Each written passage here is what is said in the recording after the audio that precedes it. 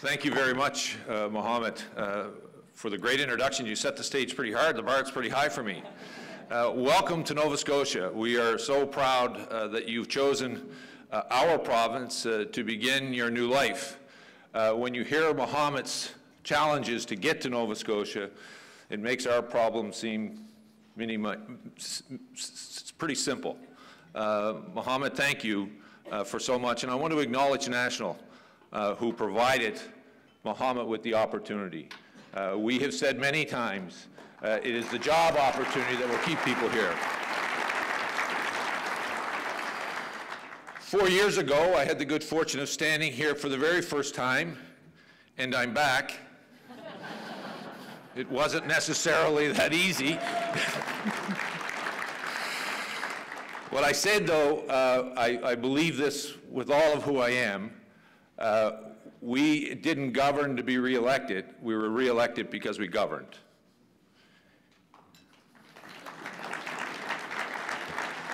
Four years ago, when I stood before you, it was on the heels of the Ivany report coming out that laid in front of us some pretty stark challenges and harsh realities for our province. I said then, and I say it again, change happens every day. The choice is ours to determine whether we shape that change or we let the change shape us. I've always believed that I would prefer to shape the change. And we embarked as a government to begin to shape the change of this province. We began by tearing down the boundaries within inside of our health system. We're making sure that we have one healthcare system for the entire province of Nova Scotia. We're a population of under 1 million people, and you can go from one end of this province to the other in 8 hours. It makes absolutely no sense to have the barriers that we had before us. Have there been challenges? Of course there have. Janet, it's great to have you with us. We know we'll look at the structure of our health authority and make sure it reflects the concerns that we've heard from one end of this province to the other, where communities feel their voice has been lost. We'll make sure their voice is heard inside one health authority. We will continue to reach out with our partners, Doctors Nova Scotia who are here. I know you've been working hard with Minister Delory. I appreciated the opportunity to sit down with you, myself, for the last 2 weeks. We will have solutions that we can address the issue of primary care by collaborating and working together to ensure that we have the healthcare system that Nova Scotians deserve and the one that each of us know that we can deliver inside of this province. Thank you for your continued commitment to Nova Scotians.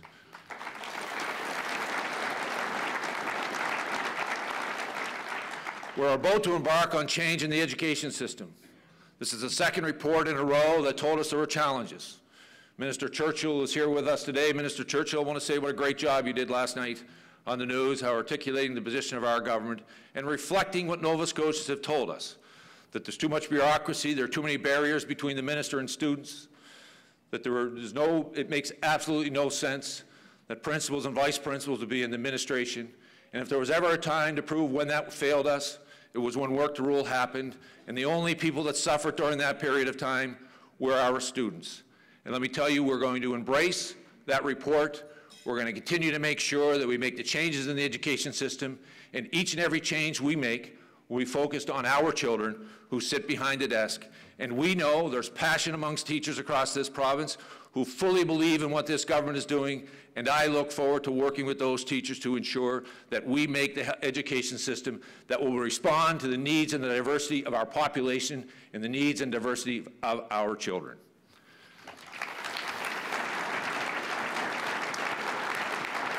I said 4 years ago it would require all of us. We were just part of the change that would be required to move this province forward. Shortly after being on this stage 4 years ago, I reached out to the university presidents and had a meeting with them. And I asked them, I said, you are wonderful, you are amazing educational institutions, you're world class, but you now need to become a bigger part of the economy. And they stepped up. 4 years ago, they changed the model, driving innovation, working with the private sector. Look at what's happening with Volta. Look at what's happening with Ideas. Look at the issue with Cove. That's all been driven by innovation and partnership with the universities and the private sector. I want to say thank you to our university presidents who are here, some are here today.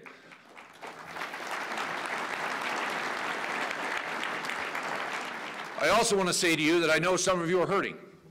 I know there are challenges associated with ensuring that we deliver the quality education that you have. I want to tell you that I will direct our Minister of Labor and Advanced Education, Labi Kasoulis, to work with you to find the right funding formula that reflects the reality of the day so that we can continue to build on those great institutions. I, for one, believe is it an asset to have 10 universities, not a liability, and we will work with you to make that investment. But let me tell you, it will require all of us to change. And the faculties of these universities will have to be part of that change to ensure that we provide a long-term stable environment for these institutions, not only to provide the education that our children and many children from around the world deserve, but they continue to drive economic development in communities across our province.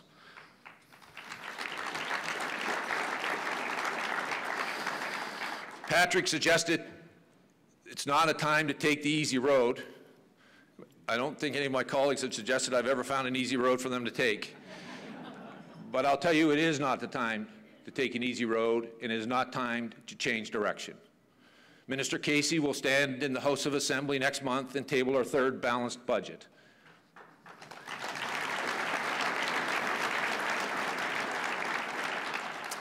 That's been through a lot of hard work.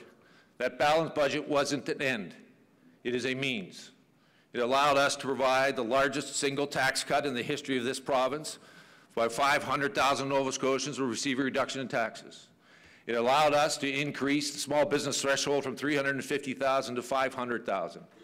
And it allowed us to introduce a pre-primary program across this province, so no matter what the socioeconomic circumstances a 4-year-old is born into in this province, they will get an equal start to be able to contribute to the economy of this province and grow to be all they can be. And that was only made possible by the fact that we've been able to have as a government the capacity to invest in the things that matter to Nova Scotians, and we've been able to do that because of the hard work of Minister Casey and my colleagues who stood the test when those who were willing to stand for the status quo, they stood with us saying the status quo was no longer acceptable for Nova Scotians, and we're now beginning to see the results of your great effort.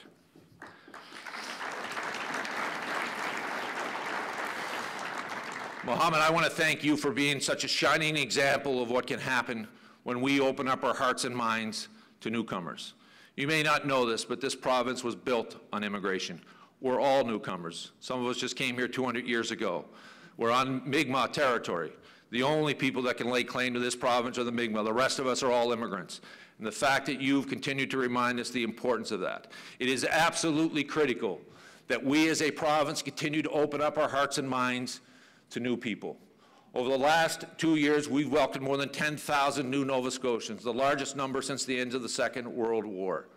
Minister Diab, you've done a tremendous job. You're passionate about your file, and you believe and you live what it means to be a Nova Scotian, a new Nova Scotian, and what it means and what can happen to the economy of our province.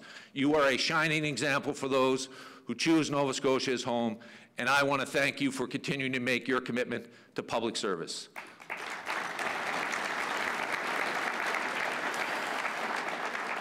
We should not lose sight of the fact that over the last 2 years, though, we've been able to retain more of our own sons and daughters and more young people in our province. 4 years ago, with declining population and youth out migration, for the last 2 consecutive years, we've seen youth in migration. We've retained more young people than we've lost. Don't lose sight of those trends. Those trends will be the most critical things that we do as a government.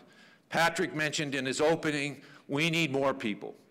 Yes, we need new immigrants, and yes, we need to create an environment where our sons and daughters see their future for themselves here, where sons and daughters of fellow Canadians and sons and daughters of people of the world see their place here in our province.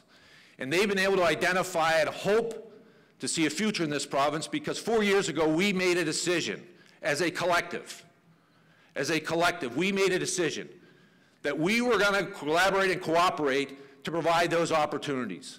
We created public policy that provided a pathway for new immigrants and to retain more young people, but it was you, the private sector, that's given them the opportunity to find employment and create jobs. We talked about Mohammed National.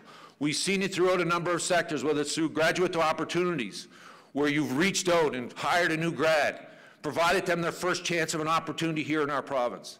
That's what's making the difference. What's making the difference is finally we're at a point where our public institutions, our government, and our private sector recognize we all need to be pushing in the same direction. We need to be working together to drive, because as Patrick said, we all want the same thing: a diverse, healthy, prosperous Nova Scotia. It isn't one of our jobs or the other. It is our collective responsibility to work together, to collaborate, to provide those opportunities. It's why I've been so proud. I just returned from Asia, and some of you may know my voice is hoarse because of that, not because I was out. But let me tell you how exciting it is for me as your Premier to be able to go to a new country and talk about how this province wants to welcome new citizens. It isn't just a situation that 4 years ago we wanted to go into Asia because we wanted to export our product, which, by the way, has been booming. We've gone from $100 million in exports in 2011 to over $600 million into the Asia marketplace. That is an impressive growth, no matter how you look at it. But that's not just what we were looking for in Asia. We were looking for an opportunity to open up our province to a large group of people. My purpose of this recent trip was about a direct airline, direct access into China. It is the next phase, in my view, of our relationship. It's the vision we had when we started this journey. Yes, the first part was to get our products in. The second part was, though, to make sure that people understood this province was open, welcoming, and it was a place of opportunity. When I landed there a week ago, we started about a direct flight coming in, and the reception that we received, the airport authority was with me at that time. The reception that we received was phenomenal. It's not a question, in my view, if we'll get that direct flight. It's just how quickly we're going to get it. And it will make a tremendous difference in this province. I talked about our universities. It opens our universities up to sons and daughters of Chinese families and provides them an opportunity to grow the international student base. It is one part of the success of providing stability to those post-secondary education institutions. It also opens us up to a part of the world where the middle class is growing at an alarming rate, who want to go and visit the world. They're traveling. Why wouldn't we want to provide them that conduit into Atlantic Canada? And when I travel and represent you, I just don't say this is our airport. I say it's Atlantic Canada's international airport. It's in Halifax, it's in Nova Scotia. But we want those of you in Guangdong province, in Fujian, to understand that this part of the country is alive and well, full of tradition, and wants to open up our part of Canada to you. When we can achieve that, we will also achieve that inbound investment that will be required to continue to grow and provide opportunity. We are on the cusp, in my view, of continuing to move this province forward. Let me be clear. Let me be clear. Our government is going to continue to govern the way we've governed, within the best interest of every Nova Scotian in mind. When the decisions are tough, we're still going to make them. But we can't move this alone. And the success that we've had as a province, the federal budgetary offer says there's only two Canadian provinces that are on strong fiscal sustainable health, and one of them is yours. One of them is Nova Scotia. When was the last time you heard anyone say that? But let me tell you, that's because 4 years ago we made a choice. 4 years ago, those that were in that room made a choice. University presidents made a choice 4 years ago that not only were they going to continue to be the quality of education facilities they are, and by the way, happy birthday, Dalhousie, 200 years.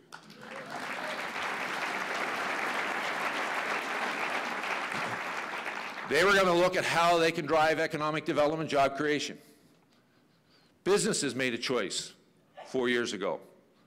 They were going to look for avenues to hire, provide opportunities for our sons and daughters. 4 years ago, we made a conscious decision that we had to change the way we were doing business. And by doing so, the world sees us differently. They see a more confident Nova Scotia. They see a more confident private sector. and they see high-quality post-secondary educations that will provide their children a top-quality education in a safe environment. That's what happens when communities come together. That's what happens when we as a province come together. I am committed to continuing to grow this province. I am committed to ensuring that our sons and daughters see a future for themselves here. I'm very happy to be joined by Colleen, who is my daughter, by the way, even though she does work at Boyne Clark. That was forgotten in the introduction. And her brother live in this province. I want to see that same thing for every other young person who decides they want to choose this as home. Together we can make this happen. We can't falter, we can't wave, we can't listen to all the noise. The results are being proven that we're on the right track. We're on the right track together to making this province all it can be, providing the same opportunities that I felt I had a few decades ago when I began my journey on what my future would look like. We are here. Let's not step back. I've said this before, and I'll end on this note. Political capital is like private capital. Private capital you spend when you look at an opportunity to grow, great. Political capital is meant to be spent too. And I'm prepared to spend all the political capital I have if it's in the best interest of you and every other Nova Scotian to move this province forward.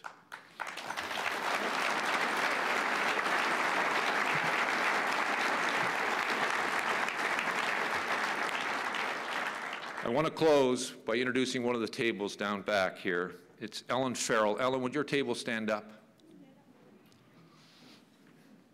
This is why you should all be hopeful. This is why you all should be proud.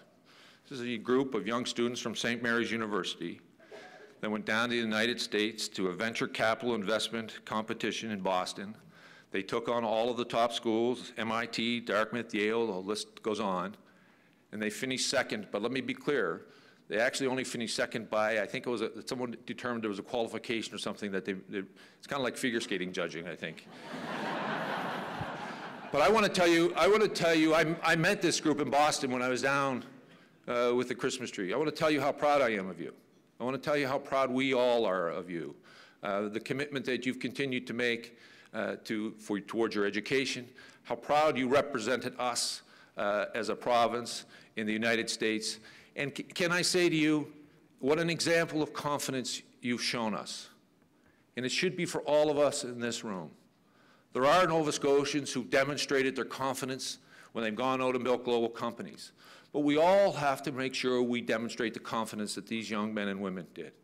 They weren't afraid to go down to Boston and take on MIT. They weren't afraid to go take on Yale. They went down in the humble, confident way Nova Scotians go about doing their business. And you've demonstrated to us what's possible when you keep to the values of who we are as a Nova Scotians, but do so in a confident, humble way. Congratulations from all of us. Thank you all so much. Thank you. Thank you very much for coming out. And Tom Hayes reminded me when I come in, you weren't coming here to see me, it was the free parking that got you here. Thank you all so much.